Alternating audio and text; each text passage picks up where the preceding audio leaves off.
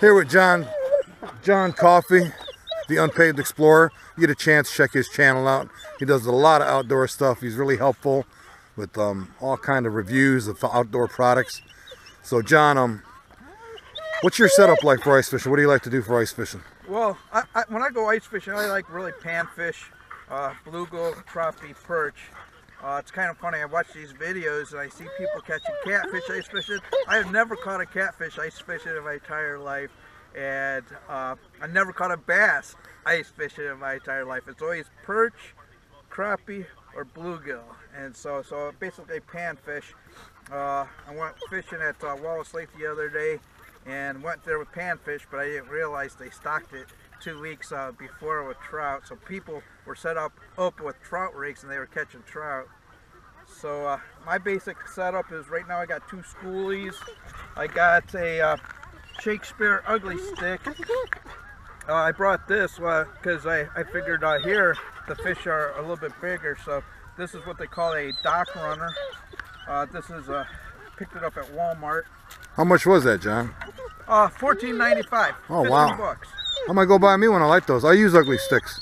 And this is my childhood rod and reel. It's a Zebco 101, and it's really kind of funny. When I use this, I got made fun of by my uncle and my cousin and stuff. But the funny thing is when we went out to ice fishing for the first time, the 3 of us, I outfished them with this little Zebco 101. It's I think I caught several bluegill and some perch, and so, but basically I have an auger and a couple ice fishing poles and stuff to keep you warm. And so, but my name's John Coffey. I'm the Unpaved Explorer. I do backpacking, camping, fishing, hiking, campfire cooking, and fishing.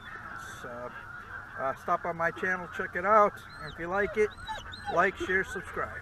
And I appreciate James for bringing me out here today and showing me how he does ice fishing. So.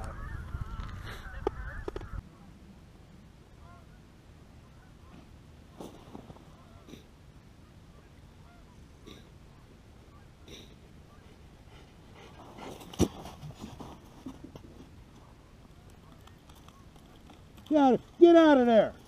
Oh, another thing, John, don't leave your minnows sit out. He'll eat them. He's notorious.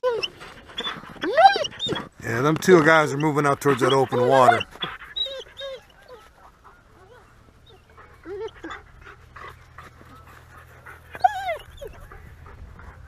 The geese are keeping that water open. That's where I wanted to fish today.